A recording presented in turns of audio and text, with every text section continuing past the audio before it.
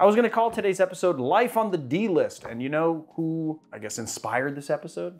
Kathy Griffin. So Kathy Griffin used to have a show, I think, called Life on the D List, all about her. This was like pre her life falling apart. I don't know why I was thinking about it, but I was thinking about it, and then I thought to myself, like, you know what would be a good episode is Life on the D List, but like pertaining to cocktails. So like obscure cocktails that are still worth mixing, because there's a lot of classic cocktails that are really, they don't get a lot of play. Are these cocktails D-listers names you would recognize, or are there like obscure ones? I mean, some of them are incredibly famous, like incredibly famous, and have really cool history behind them as well. If you just have a passing interest in cocktails, I'm not really sure that you're gonna like really have any name recognition, but that's why they're obscure, because not many people make them, but they are worth drinking. And like, much like actors and other pop culture media or like certain food dishes, sometimes cocktails get popular for really arbitrary reasons. Like, I don't know if they're just too close to other cocktails or they're just like simple riffs or something, but they just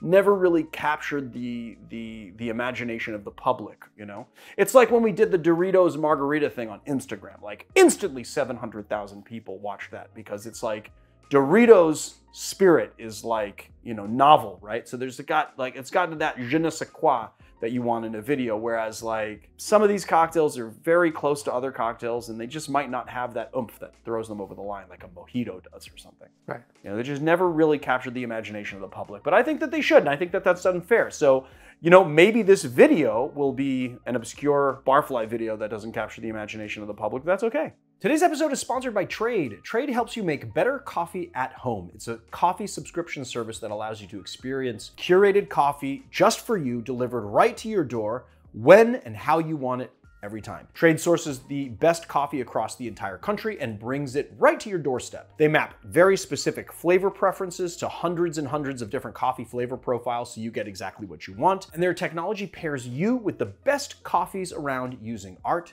and science and marrying all of their industry expertise and machine learning. They built relationships with over 55 roasters nationwide so you can enjoy craft coffee from the comfort of your own home. And best of all, Trade roasts your coffee to order and delivers it exactly when and exactly how you need it. There are multiple ways to experience coffee with Trade, so go to drinktrade.com/barfly or click the link in the description below for a free bag of coffee with select subscriptions. That's drinktrade.com/barfly or click the link in the description below to try one of their starter packs today. The Obituary Cocktail is a New Orleans riff on a martini, and it was created sometime in the 1940s at a cafe called Lafitte's Blacksmith Shop. There's a murky history about the cocktail. Like, we don't know who actually created it, but we do know a lot about Lafitte's. Lafitte's Blacksmith Shop, which you can find on the corner of Bourbon Street and St. Philip Street in the French Quarter in New Orleans, is one of the oldest surviving structures in that city. The story around the building was that a pirate and privateer by the name of John Lafitte ran a business out of the house in the early 1800s. His brother was a blacksmith, and what they thought they would do was just run a smithy producing horseshoes as a cover. But the Lafittes were also known smugglers, and it's thought that the shop was used as a place to plot illegal seizure of goods and to smuggle contraband. It's known that the brothers operated a booming business smuggling contraband during the US embargo on Great Britain in 1807, and quite honestly, there's all sorts of very interesting history about Jean Lafitte. He ended up helping out in the War of 1812 and became a spy, and then was pardoned by the president. There's like all this cool stuff about Jean Lafitte. So now we're gonna fast forward to 1940s. There was a guy by the name of Roger Kaplinger that turned the now abandoned building into Cafe Lafitte, and it was here that the Obituary Cocktail was born. So before we get into actually mixing the thing, the Obituary Cocktail is a martini variation, and so therefore it uses gin and dry vermouth. And what makes this cocktail so fun is that although the original calls for a London dry gin, you can always use other gins because gins contain a proprietary blend of botanicals. And so when you change out the vermouth and you change out the gin, you can create really nice combinations. If you want something more botanical, if you want something more citrusy, then you can switch out your ingredients to create something awesome. Okay, so first thing we're gonna do is grab our mixing glass, which I have wanted to bat around lately. I don't know why. Okay, we're gonna grab our mixing glass. We're gonna do 6 dashes of absinthe, half an ounce of dry vermouth of your choice. I am using Dolan. 2.5 ounces of gin. In this handy dandy jigger, I can pour it all the way to the top because that is the 2.5 ounce mark. Let's crack our first cube. And then we're gonna add in some bigger pieces of ice. Give it a stir. I think I'm gonna try a new technique today. We're gonna have a lemon twist on this. I'm gonna try something new with it though. So you wanna stir this down for a good long while because we wanna bring it down as close to equilibrium as we can. We're gonna grab our glass here. I like to get a nice long twist here. Okay, ready? So when you pour long, yeah, you wanna go up like this and then you wanna raise it as you pour so that you are not pouring it on the desk. Well, I meant to say like cutting board or table, but I said desk. There we go. Did it aromatize though? Is that like a thing or do they just do it for style points? That's what I want to know. Oh no, oh yeah. But you spritzed a lot. Yeah, it's good though, yeah, I like it. What shape should I cut this time, Marius? Not the parallelogram. Why? Why do you hate the parallelogram so much? It's just boring. You're such a parallelogram hater for some reason, but I don't know why. How about something like that? We'll do like a little, like a flag.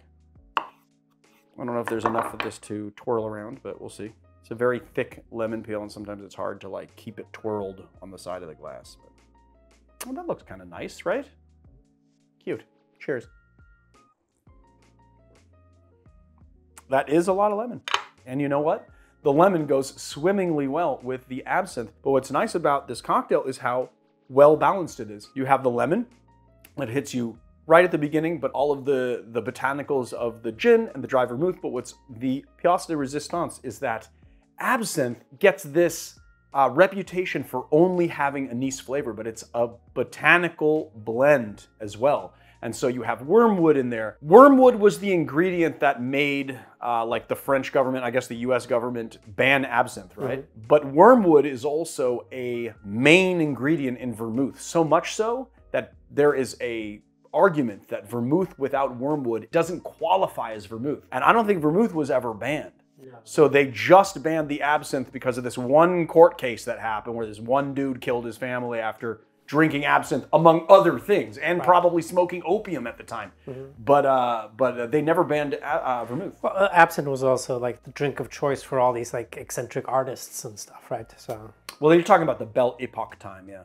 Yeah, that was like early 1900s. I mean, before that too, like all the Van Gogh and all the stuff. So late 1800s to early 19. Yeah, that's true. Yeah, but it was also banned at the time.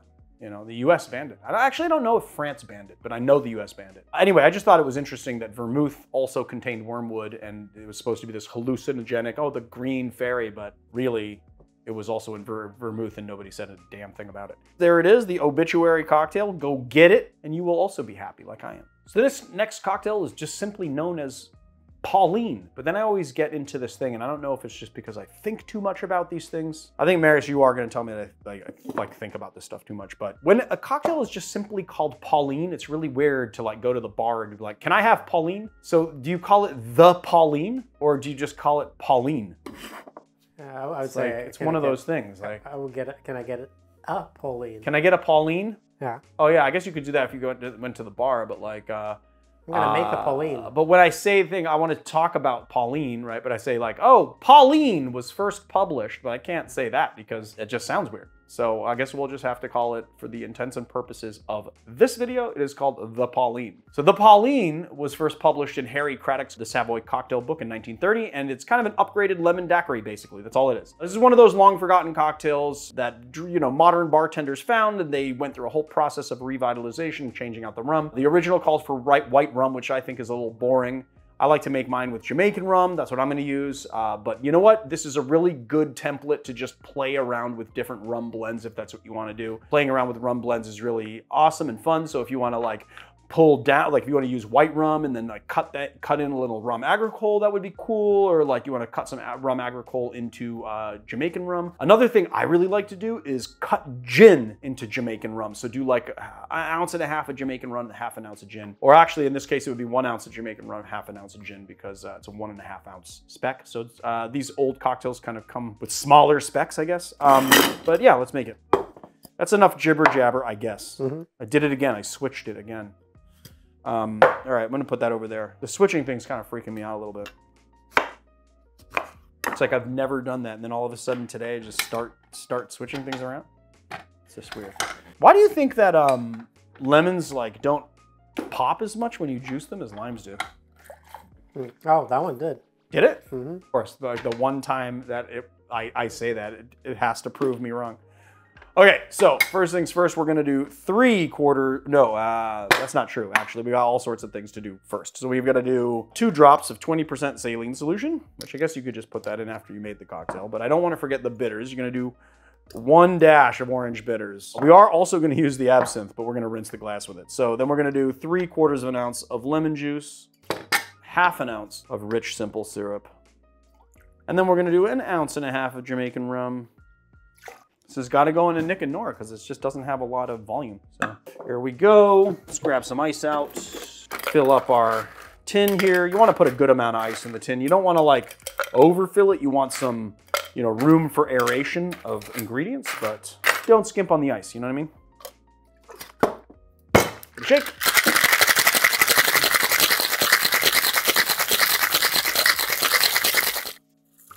And then we shall strain it.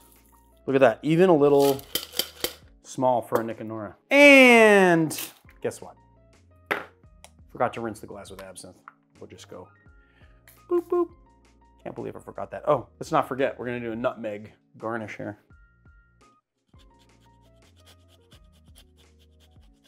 Cheers.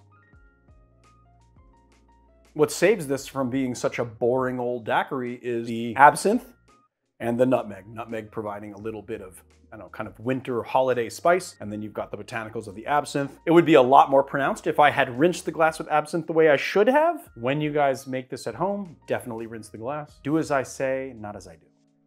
Pauline. The Pauline.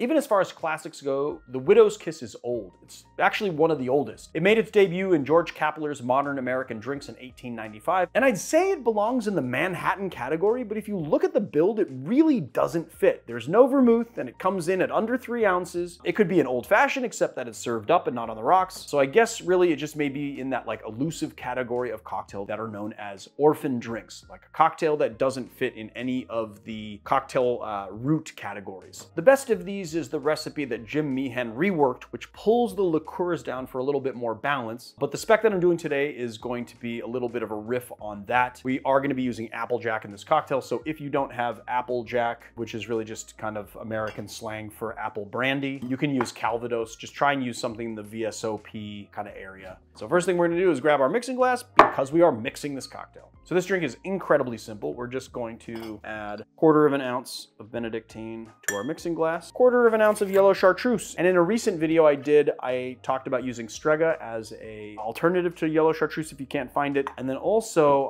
Faccia Bruto had a yellow Chartreuse alternative. I don't know if they still have it because I looked on their website and I didn't see it. I'm hoping it's still available and it wasn't like a limited edition thing. But if it was limited edition, hopefully they make some more. 1/4 ounce of yellow Chartreuse. I'm gonna go get the thing I forgot. And Marius, whoa, please remind me to buy more of this because it's getting kind of low. 1/2 ounce of Cognac. I'm using the Pierre Ferrand 1840, which I like a lot. I guess we'll put that there because it's kind of homeless now. And then we're gonna do 1.5 ounces of Applejack.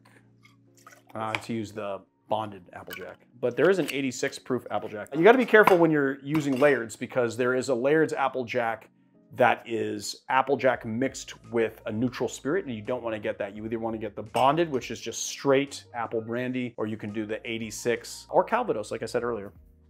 Let's get some icy poo. You add some ice, crack the first cube. I give it a stir, about 40 seconds, or until the outside of the glass frosts. And then, I guess this is also gonna go in a Nick and Nora style glass, but I think I'm gonna do a modern one for the old drink. I think that's nice. And this drink doesn't get any garnish or anything. It's just straight up pour it out into your Nick and Nora. Look at that. Perfect. Cheers. So good. is a really nice blend of flavors. So you have the Applejack, it's a little bit hot from that 100 proof. The Cognac is bringing in some body and a little bit more barrel notes. The Benedictine is adding some sweetness and botanicals, and then you have the botanicals of the Chartreuse kind of combining together to make something that is just really nice, sort of nightcap cocktail. It's a little bit high proof for a nightcap cocktail, but this is the flavor profile that I want to end my dinner with or end my night with. So there it is, the Widow's Kiss. Ugh. Apparently we're doing outros with the cocktails again, so that's what we're doing today. Okay, hope you liked these cocktails. I don't know how many people are gonna actually watch this video and make the cocktails, but if you don't make the cocktails, you're doing yourself a disservice because these are 3 fantastic cocktails, all of which are not really mentioned that much. They are all legendary in one way or another, but they are not that popular. So hey, help me out, drink the cocktails, let's make them more popular.